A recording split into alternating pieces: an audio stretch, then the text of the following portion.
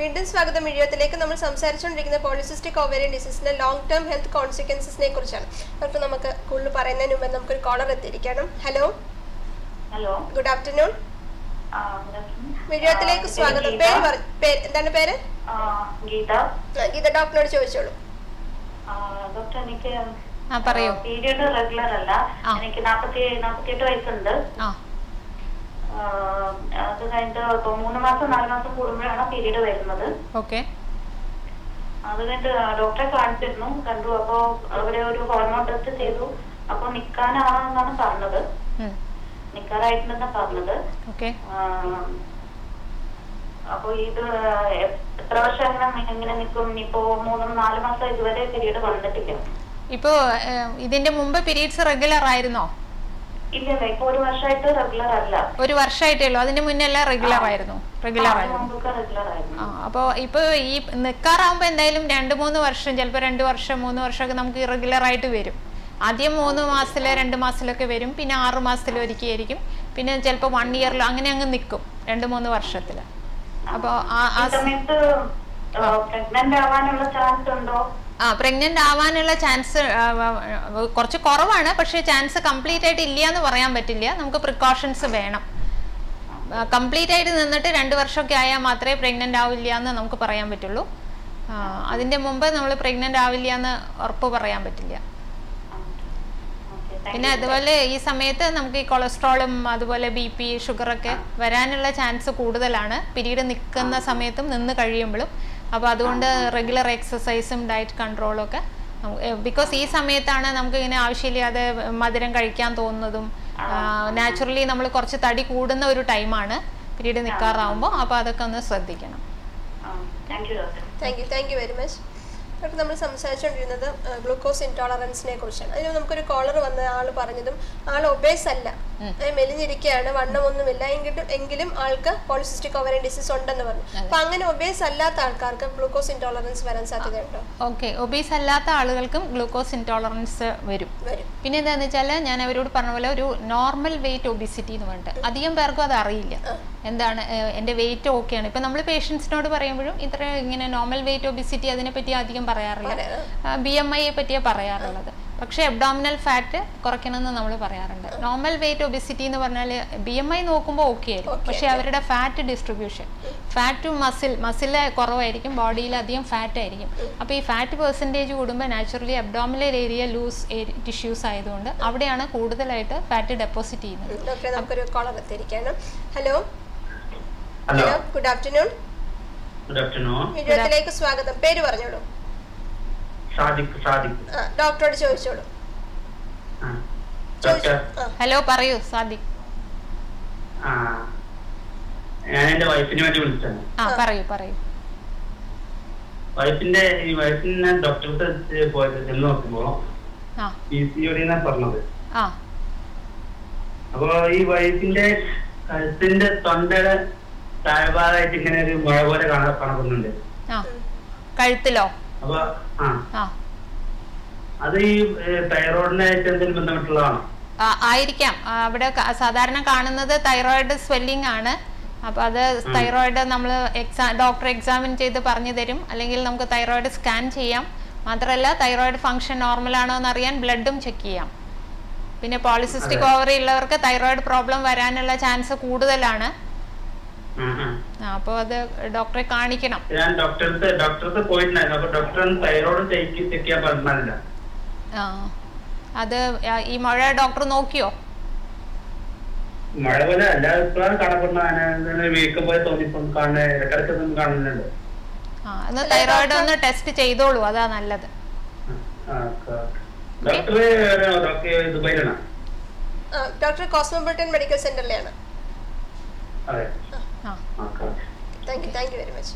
Doctor, നമ്മൾ സംസാരിച്ചുകൊണ്ടിരുന്ന obeys അല്ലാത്ത ആൾക്കാർക്കും ഗ്ലൂക്കോസ് ഇൻടോളറൻസ് ഉണ്ടാവാൻ സാധ്യതയുണ്ടെന്നും അതുപോലെ നമ്മുടെ ബോഡിയിലെ ഫാറ്റ് ഡിസ്ട്രിബ്യൂഷനെ കുറിച്ച്. ഫാറ്റ് ഡിസ്ട്രിബ്യൂഷൻ അപ്പോൾ നേരത്തെ പറഞ്ഞ പോലെ പിയോ ഷേപ്ഡ് ആപ്പിൾ ഷേപ്ഡ് ഒക്കെ. അപ്പോൾ ആ ഒബിസിറ്റി ആപ്പിൾ ഷേപ്ഡ് ബോഡിയാണ്, അല്ലെങ്കിൽ ആ വേസ്റ്റ് ലൈനിൽ കൂടുതൽ ഫാറ്റ് ഡെപ്പോസിറ്റ് ഉണ്ടെങ്കിൽ വേസ്റ്റ് സർക്കംഫറൻസ് കൂടുതലായിരിക്കും. വേസ്റ്റ് സർക്കംഫറൻസ് കൂടുമ്പോൾ ഈ ഫാറ്റ് നമ്മുടെ പാൻക്രിയാസിൻ്റെ ചുറ്റും അതുപോലെ ഓവറിയുടെ ചുറ്റും എല്ലാം ഉള്ളിലും ഡെപ്പോസിറ്റ് ചെയ്യാനുള്ള ചാൻസ് കൂടുതലാണ്. അങ്ങനെയുള്ളവർക്ക് ഗ്ലൂക്കോസ് ഇൻടോളറൻസും അതുപോലെ ഡയബറ്റീസും വരാം സാധ്യത കൂടുതൽ. അങ്ങനെയുള്ളവർ ശരിക്കും നമ്മൾ മെലിഞ്ഞിരിക്കുകയാണ്, പോളിസിസ്റ്റിക് ഓവറി ഡിസീസ് വരത്തില്ല എന്ന് കരുതണ്ട. അങ്ങനെയുള്ളവർ അല്ല, മെലിഞ്ഞവർക്ക് പോളിസിസ്റ്റിക് ഓവറി ഉള്ളവരും ഈ മെറ്റബോളിക് കോൺസിക്വൻസസ് വരാതിരിക്കാൻ വേണ്ടിയിട്ട് റെഗുലർ എക്സസൈസ്, ഡയറ്റ് കൺട്രോൾ എല്ലാം നോക്കണം. ഇപ്പോൾ അവർക്ക് നോർമൽ വെയിറ്റ് ആണെങ്കിലും അവർ നോക്കണം അവരുടെ വേസ്റ്റ് സർക്കംഫറൻസ് എത്രയാണെന്നുള്ളത്. ലേഡീസിന് 80 to 88 സെൻറ്റിമീറ്റർ ആണ് നോർമൽ. 80 to 88. ഡോക്ടർ, നമുക്കൊരു collar എത്തിയിരിക്കണം. Hello hello, good afternoon. എന്റെ പേര് ഗുഡ് ആഫ്റ്റർനൂൺ. പേരെന്താണ്? വിജയത്തിലേക്ക് സ്വാഗതം. പേരെന്താണ്? ഗീതു. ഗീതു, ഡോക്ടറോട് ചോദിച്ചോളൂ. Hello doctor. ഹലോ, പറയൂ ഗീതു. ഡോക്ടർ, എന്റെ കല്യാണം കഴിഞ്ഞിട്ട് ഇപ്പം 1.5 വർഷമായി. അപ്പൊ ആദ്യത്തെ കുറച്ചു നാളെ ഞങ്ങള് പിള്ളേര് വേണ്ടാന്ന് വെച്ചിട്ടിരിക്കുവായിരുന്നു. അപ്പൊ ഇപ്പൊ നോക്കി തുടങ്ങിയിട്ട് ഇപ്പൊ 3 മാസമായി, ഇതുവരെ പ്രഗ്നന്റ് ആയിട്ടില്ല. പിന്നെ എന്റെ പീരീഡ്സ് എന്ന് പറഞ്ഞാല് അത് ഇങ്ങനെ എപ്പോഴും മുന്നോട്ടാണ് പോകുന്നത്. ഒരു ദിവസം ഒരു പ്രാവശ്യം 5-ാം തീയതി വരുന്നെങ്കിൽ അടുത്ത പ്രാവശ്യം എപ്പോഴും 10-ാം തീയതി 15-ാം തീയതി അങ്ങനെയായിരിക്കും. ഡിലേ വരുന്നുണ്ട് അല്ലേ? അതെ. ഓക്കെ, അതിപ്പോ എത്ര കാലമായി അങ്ങനെ ഡിലേ വരാൻ തുടങ്ങിയിട്ട്? എനിക്ക് വന്നപ്പോ തൊട്ട് പീരീഡ്സ് വന്നപ്പോ തൊട്ട് അങ്ങനെയാണ് അല്ലേ? ഓക്കെ. അതെ. ഇവിടെ വന്നിട്ട് എത്ര കാലായി? ഇവിടെ വന്നിട്ട് ഇപ്പൊ 3 മാസമായി. ഇവിടെ വന്ന് വെയിറ്റ് കൂടിയോ? ഇല്ല, നോർമൽ. എനിക്കൊരു 47-48 അത്രേ ഉള്ളൂ. ഓക്കെ. അപ്പൊ ഇപ്പൊ പീരീഡ്സ് എല്ലാ മാസവും 28 ഡേ സൈക്കിൾ ആണെങ്കിൽ മാത്രമേ നമുക്ക് ആ ഓവുലേഷൻ കറക്റ്റ് ഒരു 13th 14th ഡേ നടക്കുമെന്ന് പറയാൻ പറ്റുള്ളൂ. ഇപ്പോൾ ഓവുലേഷൻ എന്നാ നടക്കുന്നത് എന്നുള്ളത് നമുക്ക് കൃത്യമായിട്ട് അറിയുന്നുണ്ടാവില്ല. പിന്നെ 3 മാസമല്ല, നമ്മൾ ഏകദേശം ഒരു 1 year husband and wife unprotected intercourse ചെയ്ത് ജീവിക്കുമ്പോൾ മാത്രമേ പിന്നെ നമ്മൾ ഇൻഫെർട്ടിലിറ്റി എന്നൊക്കെ പറയുള്ളൂ. അപ്പോൾ എനിക്ക് തോന്നുന്നു നിങ്ങൾക്ക് ഇനിയും ഒരു 6 months 8 months ഒക്കെ കഴിയുമ്പോഴേ നമുക്ക് അതിൻ്റെ ഒരു ട്രീറ്റ്മെന്റിന്റെ ഇതിലേക്ക് പോകണ്ടു. പക്ഷെ എത്രയായി ഇപ്പൊ വയസ്സ് എത്രയാണ്? 28 വയസ്സായ സ്ഥിതിക്ക് എനിക്ക് തോന്നുന്നു ഇപ്പൊ തന്നെ കുറച്ച് പ്രിപ്പറേഷൻസ് തുടങ്ങാം. ഓവുലേഷൻ കറക്റ്റ് ആയിട്ട് നടക്കുന്നുണ്ടോ എന്ന് നോക്കുക. പീരീഡ് കഴിഞ്ഞിട്ട് പീരീഡ് കഴിഞ്ഞ് നമുക്ക് കുറച്ച് ദിവസം ഇപ്പോൾ ഒരു കുട്ടിക്ക് അങ്ങോട്ട് മാറി പോകുന്നതുകൊണ്ട് കറക്റ്റ് 14th ഡേ അല്ല, may be on the 18th day 19th ഡേയിലൊക്കെ ആയിരിക്കും ഓവുലേഷൻ നടക്കുന്നത്. അല്ലെങ്കിൽ 20th ഡേ ആയിരിക്കും ഓവുലേഷൻ നടക്കുന്നത്. ഓവുലേഷൻ നടക്കുമ്പോൾ ഒരു അടിവയറ്റിൽ വേദന, വൈറ്റ് ഡിസ്ചാർജ് എല്ലാം കാണാൻ പറ്റും. പിന്നെ അല്ലെങ്കിൽ നമുക്ക് ഹോർമോൺ ടെസ്റ്റ് ചെയ്തിട്ട് നോക്കാം. പിന്നെ തൈറോയിഡിന്റെ പ്രോബ്ലം ഉണ്ടെങ്കിലും പീരീഡ്സ് ഇറഗുലാരിറ്റി വരാം. അപ്പോൾ അതൊന്ന് നോക്കണം. അങ്ങനെ കുറച്ച് പ്രിപ്പറേഷൻസ് അത്യാവശ്യമാണ്. ഫോളിക് ആസിഡ് കഴിക്കണം, വൈറ്റമിൻ ഡി, ഫോളിക് ആസിഡ്. ഞാൻ ദുബായിലാണ്. ഡോക്ടർ, എന്റെ ഈ പീരീഡ്സ് ഇങ്ങനെ ഇറഗുലർ ആവുന്നതുകൊണ്ട് പ്രഗ്നന്റ് ആവാൻ എന്തെങ്കിലും ബുദ്ധിമുട്ടുണ്ടാകുമോ? ഇറഗുലർ ആണെങ്കിലും രോഗത്തിന്റെ ലക്ഷണം അങ്ങനെ എന്തെങ്കിലും ആണോ? അത് നമ്മൾക്ക് സ്കാൻ ചെയ്ത് എക്സാമിൻ ചെയ്ത് നോക്കിയാലേ പറയാൻ പറ്റുള്ളൂ. മേ ബി പോളിസിസ്റ്റിക് ഓവറി ഉണ്ടോ അല്ലെങ്കിൽ വേറെ എന്തെങ്കിലും പ്രോബ്ലം ഉണ്ടോ, ഓവുലേഷൻ നടക്കുന്നില്ലേ എന്നുള്ളത് നമുക്ക് നന്നായിട്ട് നോക്കിയാൽ തന്നെ പറയാൻ പറ്റുള്ളൂ. ഒന്ന് ഡോക്ടറെ കണ്ട് ഡോക്ടറുടെ എല്ലാ കാര്യങ്ങളും പറഞ്ഞ് അൾട്രാസൗണ്ട് എല്ലാം ചെയ്ത് നോക്കുക. പിന്നെ ഹസ്ബൻഡിന്റെ സെമൻ അനാലിസിസും ഒന്ന് നോക്കണം. പക്ഷേ ഹറി ചെയ്യണ്ട. ഫോളിക് ആസിഡ് ഒക്കെ പക്ഷെ ഇപ്പോഴേ കഴിക്കാൻ തുടങ്ങിക്കോളൂ. ഒരു 1-2 മാസത്തിൽ ഡോക്ടറെ കണ്ടിട്ട് അതൊക്കെ എല്ലാം ചെയ്താൽ മതി. Okay doctor, thank you so much. Thank you Geethu. Doctor, നമ്മൾ അതിന്റെ ഹെൽത്ത് കോൺസിക്വൻസിനെ കുറിച്ചാണ് സംസാരിച്ചത്. ഡോക്ടർ 2 പറഞ്ഞു. നമുക്ക് ഒബിസിറ്റിയെ കുറിച്ച് പറഞ്ഞു, അതുപോലെ ഗ്ലൂക്കോസ് ഇൻടോളറൻസിനെ കുറിച്ച് പറഞ്ഞു. പിന്നീടുള്ളൊരു കോൺസിക്വൻസ് ഏതാണ്? Metabolic diabetes mellitus. Impaired glucose intolerance എന്ന് പറഞ്ഞാൽ ആക്ച്വലി ആ പേഷ്യന്റ് ഡയബറ്റീസ് എന്നുള്ള ആ ഒരു സ്റ്റേജിലേക്ക് വന്നിട്ടില്ല. ഡയബറ്റീസ് ആവുന്നതിൻ്റെ ഏകദേശം ഒരു 5-6 വർഷം മുമ്പേ തന്നെ അവർ ഇംപയർഡ് ഗ്ലൂക്കോസ് ടോളറൻസ് ആ ലെവലിലായിരിക്കും. അതായത് അവർക്ക് ഗ്ലൂക്കോസ് ഇൻടോളറൻസ് കാണും. അത് ആരും അത്ര ശ്രദ്ധിക്കില്ല. എല്ലാവരും ബോർഡർ ലൈൻ എന്ന് പറഞ്ഞിട്ട് അതിനെ വിട്ടുകളയും. ആക്ച്വലി അങ്ങനെ ഒരു ബോർഡർ ലൈൻ എന്ന് പറഞ്ഞിട്ട് ഒരു ഡയബറ്റീസ് ഇല്ല. Once you are diabetic, you are always diabetic. നമുക്കത് കൺട്രോൾ ചെയ്യാൻ മാത്രമേ പറ്റുള്ളൂ, അല്ലാതെ അതിനെ 100% ക്യൂർ ചെയ്ത് കൊണ്ടുപോകാൻ പറ്റില്ല. പക്ഷേ ഷുഗർ കൺട്രോൾ ചെയ്ത് കൊണ്ടുപോകാം. പിന്നെ നമ്മൾ ഡയബറ്റീസ് ഡയഗ്നോസ് ചെയ്യുമ്പോൾ തന്നെ ഓൾറെഡി നമ്മുടെ ബോഡിയിൽ ആ ഡയബറ്റീസ്, അതായത് സൈലന്റ് കില്ലറാണ്. അത് ഡയബറ്റീസ് ഓൾറെഡി നമ്മളെ ഇങ്ങനെ ഉപദ്രവിച്ചുകൊണ്ടിരിക്കുന്നുണ്ടാവും. അതായത് ലിവറിലും സ്മോൾ ഇപ്പോൾ കണ്ണിൽ കാറ്ററാക്ട് വരാനും റെറ്റിനയിൽ പ്രോബ്ലം വരാനും അതേപോലെ കിഡ്നിയിൽ, ഇതെല്ലാം മൈന്യൂട്ട് ചേഞ്ചസ്. ആദ്യം അറിയില്ല, അതെ, ചെറുതായിട്ട് തുടങ്ങിയിട്ടുണ്ടാവും. അപ്പോൾ ആദ്യമേ തന്നെ ഗ്ലൂക്കോസ് ഇൻടോളറൻസ് ഉള്ളവർ ശ്രദ്ധിക്കുക. പിന്നെ അവർക്ക് കൂടുതൽ റിസ്ക് ഫാക്ടേഴ്സ്, വലിയ ബേബി, വീട്ടിലാർക്കെങ്കിലും ഇതുപോലെ നേരത്തെ പറഞ്ഞ പോലെ വീട്ടിൽ ഫാമിലി ഹിസ്റ്ററി, അതേപോലെ അവരുടെ സെഡൻറ്ററി ലൈഫ് സ്റ്റൈൽ ആണെങ്കിൽ അത് മാറ്റുക. അവർ ഫുഡ് കൂടുതൽ ഇങ്ങനെ ജങ്ക് ഫുഡും അതുപോലെ മധുരമുള്ള സാധനങ്ങൾ കൂടുതൽ കഴിക്കുന്നവരാണെങ്കിൽ അത് കുറച്ച് അവോയ്ഡ് ചെയ്യുക. പിന്നെ ലേറ്റ് നൈറ്റ് പാർട്ടീസും അതുപോലെ ലേറ്റ് ആയിട്ട് ഫുഡ് കഴിക്കുന്നത്, രാത്രിത്തെ ഫുഡാണ് ആക്ച്വലി നമ്മളെ കൂടുതൽ ഒബീസ് ആക്കുന്നത്. അത് ആക്ച്വലി ഇപ്പോൾ പറഞ്ഞാൽ ഒരു 7 o'clock ശേഷം വല്ലാതെ കട്ടിയായിട്ടുള്ള ആഹാരങ്ങൾ കഴിക്കാതിരിക്കുക നല്ലത്. പക്ഷേ നമുക്ക് ഇവിടുത്തെ ജോലിയും ഇവിടുത്തെ കാര്യങ്ങളൊക്കെ ആകുമ്പോൾ നൈറ്റിലാണ് നമുക്ക് എല്ലാവരും വീട്ടിൽ ഫാമിലി ഒത്തുകൂടുന്നതൊക്കെ. പക്ഷെ അത് 100% നമുക്ക് അവോയ്ഡ് ചെയ്യാൻ പറ്റില്ല. പക്ഷെ കഴിയുന്നതും നമ്മൾ നൈറ്റിൽ കൂടുതൽ ഫ്രൂട്ട്സ് വെജിറ്റബിൾസ് കഴിച്ചിട്ട് പെട്ടെന്ന് ഡൈജസ്റ്റ് ചെയ്യുന്ന എന്തെങ്കിലും ഫുഡ് കഴിക്കുക. അതും ആസ് ഏർലി ആസ് പോസിബിൾ കഴിക്കുക. അപ്പോൾ ഇപ്പോൾ ഒരു ഓഫീസിൽ നിന്ന് വന്ന ഉടനെ എന്തെങ്കിലും ഫുഡ് കഴിച്ചു കഴിഞ്ഞാൽ പിന്നെ ഒരു ഈവനിങ് വാക്കോ അല്ലെങ്കിൽ പുറത്ത് എവിടെയെങ്കിലും പോയി വന്നാൽ പിന്നെ ലൈറ്റായിട്ട് എന്തെങ്കിലും ഫ്രൂട്ട്സോ വെജിറ്റബിൾസോ കഴിക്കുക. അല്ലാതെ ഒരു 12 മണിക്കാണ് ഇവിടെ മെയിൻ ഫുഡ് എല്ലാവരും കഴിക്കുക. ഡോക്ടർ, ഞാൻ ഇവിടെ നമുക്കൊരു call എത്തിയിരിക്കണം. Hello hello, good afternoon. Good afternoon. എന്താണ് പേര്? സെഫീന. ഡോക്ടറോട് ചോദിച്ചോളൂ. ഡോക്ടർ, എനിക്ക് പോളിസിസ്റ്റിക് ഓവറി ഉണ്ട്. പറയൂ. പിന്നെ 76.9 ആണ്. എന്താണ്? 76.9 ആണ് പോളിസിസ്റ്റിക് ഓവറി. ഹോർമോണിന്റെ ടെസ്റ്റ് ചെയ്തിട്ട്. ഹോർമോണിന്റെ ടെസ്റ്റ്. ഓക്കെ, പറയൂ. ഈ താടിന്റെ ഇവിടങ്ങളിലൊക്കെ ഹെയർ ആയിട്ട് വരുന്നുണ്ട് കേട്ടോ. അത് ഈ ഗുളിക കുടിച്ച് കഴിഞ്ഞാല് ഹെയർ ഒക്കെ പോയി കിട്ടോ? അത് പോളിസിസ്റ്റിക് ഓവറിയിൽ ഈ ഹെയർ വരുന്നത് ഹോർമോണൽ ഇംബാലൻസ് കൊണ്ടാണ്. പോളിസിസ്റ്റിക് ഓവറി ഉണ്ടാവുമ്പോൾ നമ്മുടെ ഓവറി ശരിക്കും വർക്ക് ചെയ്യാതെ മെയിൽ ഹോർമോൺ എന്ന് പറഞ്ഞ ടെസ്റ്റോസ്റ്ററോൺ കൂടുതൽ വരുന്നത് കൊണ്ടാണ്. അപ്പോൾ നമ്മൾ ഈ മരുന്ന് കഴിക്കുമ്പോൾ അത് പെട്ടെന്ന് മാറില്ല. വന്നിട്ടുള്ള ഹെയർ പോവില്ല. വന്നിട്ടുള്ള ഹെയർ അവിടെ നിൽക്കും. പക്ഷെ അതിന്റെ വളർച്ച തടയുക മാത്രമേ ഉള്ളൂ. അല്ലാതെ ആ വന്നിട്ടുള്ള ഹെയർ പോണെങ്കിൽ നിങ്ങൾ വേറെ എന്തെങ്കിലും കോസ്മെറ്റിക് ഇത് ചെയ്യണം.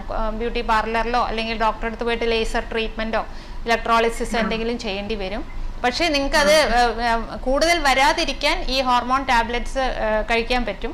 പിന്നെ അതേപോലെ ഡയറ്റും വെയിറ്റ് ഒക്കെ കുറയ്ക്കുന്നതാണ് അതിന് ഏറ്റവും ഉത്തമമായിട്ടുള്ളത്. എനിക്കിപ്പോ 3 വയസ്സുള്ള ഒരു കുട്ടിയാണ്.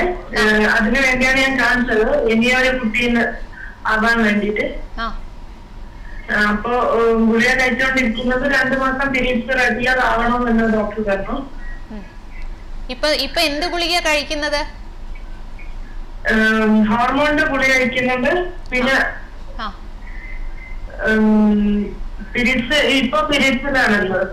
ഓക്കെ, ഹോർമോണിന്റെ ഗുളിക കഴിക്കുമ്പോൾ നിങ്ങൾ പ്രഗ്നന്റ് ആവില്ല. അത് കഴിച്ച് കഴിഞ്ഞിട്ട് വേണം പ്രഗ്നൻസിക്ക്.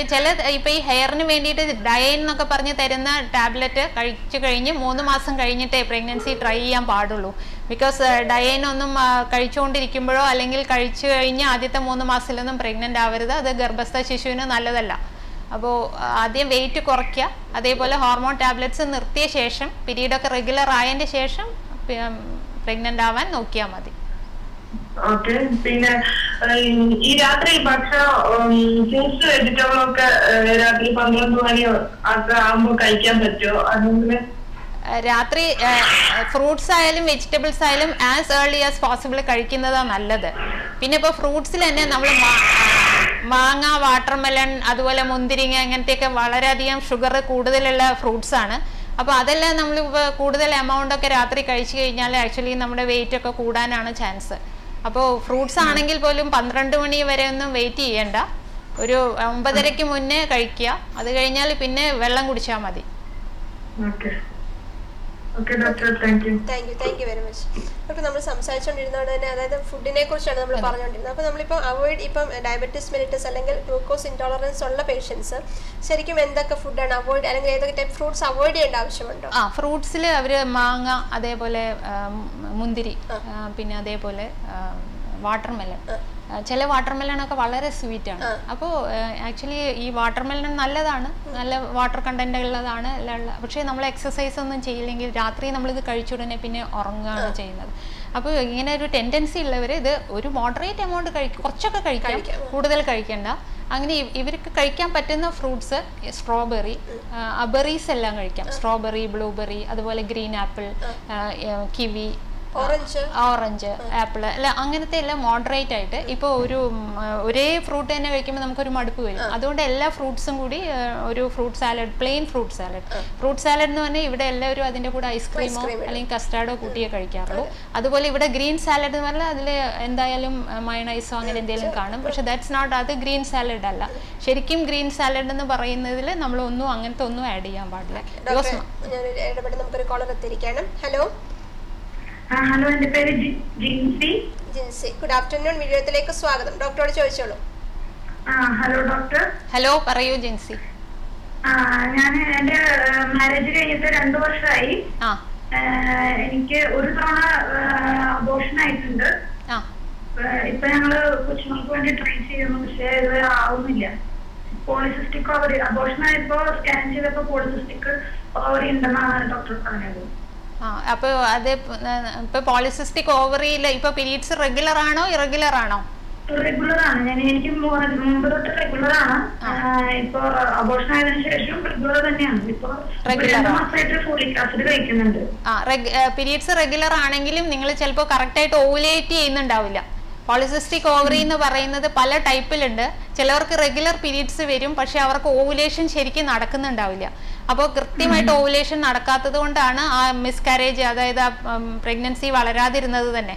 അപ്പോൾ നമുക്ക് അത് നോക്കിയിട്ട് പീരീഡിൻ്റെ 21st ഡേയിലുള്ള ടെസ്റ്റൊക്കെ ചെയ്ത് നോക്കി, തൈറോയിഡിൻ്റെ ടെസ്റ്റ് ചെയ്ത് നോക്കണം. ഇതെല്ലാം കഴിഞ്ഞിട്ട് ഓവറിന്ന് നല്ല എഗ്ഗ് വന്നാൽ മാത്രമേ ആ പ്രഗ്നൻസി ഒരു ഫ്രൂട്ട്ഫുൾ പ്രഗ്നൻസി ആയിട്ട് കംപ്ലീറ്റ് 9 monthsൽ ഡെവലപ്പ് ചെയ്ത് വരുള്ളൂ.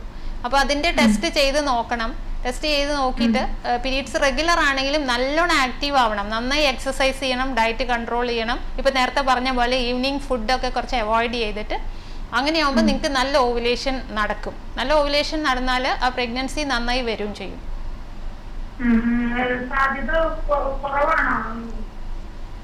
സാധ്യത കുറവൊന്നുമല്ല, സാധ്യത കുറവെന്നൊന്നും പറയാൻ പറ്റില്ല. അങ്ങനെയൊന്നുമില്ല. എത്രയോ പേര് വെയിറ്റ് കുറച്ച് നല്ല എക്സസൈസ് ഒക്കെ ചെയ്തിട്ട് നന്നായി പ്രഗ്നന്റ് ആയിട്ട് വരുന്നു. എനിക്ക് വെയിറ്റ് 163 സെന്റിമീറ്റർ ആണ്, വെയിറ്റ് 55 ആണ്. അതെ, വെയിറ്റ് 55 ആണെങ്കിലും ചിലപ്പോൾ നിങ്ങൾക്ക് എന്താ പറയാ, ഇപ്പോൾ വയറിന്റെ അവിടെ ഫാറ്റോ അല്ലെങ്കിൽ ഇനാക്ടിവിറ്റിയോ എന്തെങ്കിലും കാണുമായിരിക്കും. അപ്പോൾ ഓവുലേഷൻ അല്ലെങ്കിൽ ഹെറിഡിറ്ററി ആയിട്ട് വീട്ടിലെ ഫാമിലിയിൽ ആർക്കെങ്കിലും പോളിസിസ്റ്റിക് ഓവറി കാണുമായിരിക്കും. അപ്പോൾ ഓവുലേഷൻ കൃത്യമായിട്ട് നടക്കുന്നുണ്ടോ എന്നാണ് നമുക്ക് ആദ്യം അറിയേണ്ടത്. അപ്പൊ വിഷമിക്കേണ്ട കാര്യമില്ല. ഇത് ഈ പറഞ്ഞ പോലെയൊക്കെ ചെയ്ത് ഒരു ഡോക്ടറെ കണ്ട് ഈ ഓവുലേഷന്റെ ടെസ്റ്റ് എല്ലാം ചെയ്ത് നോക്കിയാൽ മതി. പിന്നെ ഹസ്ബൻഡിന്റെ സെമൻ അനാലിസിസും നോക്കണം. അതും ഇവിടെ വളരെ ഇമ്പോർട്ടൻ്റ് ആണ്. ഇവിടുത്തെ കാലാവസ്ഥയും ഇവിടുത്തെ ജോലിയുടെ സ്ട്രെസ് കൊണ്ടൊക്കെ സെമൻ പ്രോബ്ലംസ് വളരെ കൂടുതലാണ്. അപ്പോൾ അതും കാരണമായിരിക്കാം ചിലപ്പോൾ മിസ്കാരേജ് ഒക്കെ വരാൻ. അപ്പോൾ അതുകൊണ്ട് അതും നോക്കണം കേട്ടോ. Thank you very much. Doctor, നമ്മൾ സംസാരിച്ചിരുന്ന ലോങ് ടേം ഹെൽത്ത് കോൺസിക്വൻസിനെ കുറിച്ചാണ്. അതിനകത്തൊരു പിന്നെ നമ്മൾ സ്ലീപ്പ് ആപ്നിയ പറയുന്നുണ്ടല്ലോ, അത് ശരിക്കും എന്താണ്? അത് സ്ലീപ്പ് ആപ്നിയ എന്ന് പറഞ്ഞാൽ ഉറക്കത്തിൽ പെട്ടെന്ന് ശ്വാസം നിന്ന് പോവുക. അത് ഈ ഉറങ്ങുന്ന രോഗി പലപ്പോഴും അറിയില്ല. പക്ഷെ അവർക്ക് പിറ്റേ ദിവസം എഴുന്നേൽക്കുമ്പോൾ ഭയങ്കര ക്ഷീണമായിരിക്കും. ക്ഷീണം, പിന്നെ അതുപോലെ എന്താ പറയുക, അൺഎക്സ്പ്ലെയിൻഡ് ഒരു ക്ഷീണം എന്ന് പ്രത്യേകിച്ച് രോഗമൊന്നുമില്ല. പക്ഷെ അവർ പറയും എനിക്ക് ഭയങ്കര ക്ഷീണമാണ്, പകല് ഉറക്കം വരിക, TV കണ്ടുകൊണ്ടിരിക്കുമ്പോൾ, അല്ലെങ്കിൽ പകല് ഉറക്കം തൂങ്ങിക്കൊണ്ടേയിരിക്കും. പലരും പറഞ്ഞു കേട്ടിട്ടുണ്ട് രാത്രിയിലൊക്കെ നല്ല ഉറക്കം കിട്ടുന്നുണ്ട്, എങ്കിൽ കൂടി രാവിലെ എഴുന്നേറ്റ് വരുമ്പോൾ ഒരു ക്ഷീണമാണ്. പിന്നെ അവരറിയാതെ തന്നെ അവർ നന്നായിട്ട് സ്നോർ ചെയ്യും, കൂർക്കം വലിക്കുന്നുണ്ടാവും. പക്ഷെ ആ രോഗിക്ക് അത് അറിയില്ല, അല്ലെങ്കിൽ ആ ലേഡിക്ക് അത് അറിയുന്നുണ്ടാവില്ല. അത് ഈ പോളിസിസ്റ്റിക് ഓവറി ഉള്ളവർക്ക്, ആക്ച്വലി പോളിസിസ്റ്റിക് ഓവറി ഉള്ളവർക്ക് മാത്രമല്ല, ഇൻസുലിൻ റെസിസ്റ്റൻസ് ഉള്ള ആണുങ്ങൾക്കായാലും പെണ്ണുങ്ങൾക്കായാലും ഈ സ്ലീപ്പ് എപ്നിയ വളരെ, സ്ലീപ്പ് എപ്നിയയിൽ തന്നെ ചിലപ്പോൾ അറിയാതെ പോയാൽ ചിലപ്പോൾ കാർഡിയാക് അറസ്റ്റ്, അതുപോലെ പ്രോബ്ലംസ്, ഹാർട്ടിന് പ്രശ്നങ്ങൾ, അതൊരു കാർഡിയോവാസ്കുലർ റിസ്ക് കൂട്ടാനുള്ള ഒരു ഫാക്ടറാണ്. അപ്പോൾ അതുകൊണ്ട് അങ്ങനെ സ്ലീപ്പ് എപ്നിയ ഉണ്ടോ എന്നുള്ളത് കൂടെയുള്ള പാർട്ട്ണർക്കോ വേറൊരാൾക്കേ അറിയാൻ പറ്റും. അതായത് അവർ സ്നോർ ചെയ്തുകൊണ്ടിരിക്കുമ്പോൾ പെട്ടെന്ന് സഡൻ ആയിട്ട് സ്നോറിങ് നിൽക്കും, 1 മിനിറ്റ് അവർക്ക് ശ്വാസം കിട്ടില്ല. പിന്നെ അവർ അത് ഓട്ടോമാറ്റിക്കായിട്ട് തന്നെ അവരതൊന്ന് റിക്കവർ ചെയ്യും. അപ്പോൾ അങ്ങനെയുള്ളവർ ഒരു സ്ലീപ്പ് തെറാപ്പിസ്റ്റിനെ കണ്ടിട്ട് സ്ലീപ്പ് തെറാപ്പി അതേപോലെ ഇൻസുലിൻ റെസിസ്റ്റൻസ് ഉണ്ടെങ്കിൽ, വെയിറ്റ് കൂടുതലാണെങ്കിൽ അതിന് വെയിറ്റ്. പിന്നെ ENT-യിലൊക്കെ കാണുമ്പോൾ സ്നോറിങ് കുറയ്ക്കാനുള്ള അപ്പാരറ്റസ് കിട്ടും, ചില മൂക്കിൽ വെക്കാനുള്ള. അങ്ങനത്തെയൊക്കെ ഉപയോഗിച്ച് കഴിഞ്ഞാൽ ഒരു പരിധി വരെ കുറയ്ക്കാം. അതുപോലെ നേരത്തെ നമ്മൾ വിളിച്ചൊരു കോളർ പറഞ്ഞു ഇതുപോലെ ഉറക്കക്കുറവ്, അതിൻ്റെ ഒരു സിംറ്റം ആണോ? ഉറക്കക്കുറവ് നമുക്ക് പീരീഡ് നിൽക്കാറാകുമ്പോഴൊക്കെ ഹോർമോണൽ ഇംബാലൻസ് ഉണ്ടെങ്കിൽ നമുക്ക് ഉറക്കക്കുറവ് വരും. ആക്ച്വലി നമ്മളുടെ ഈസ്ട്രോജൻ കണ്ടന്റ് കുറയുമ്പോഴും അതേപോലെ ഓവറി ശരിക്കും വർക്ക് ചെയ്യാതെയൊക്കെ വരുമ്പോൾ ഉറക്കക്കുറവ് വരാം.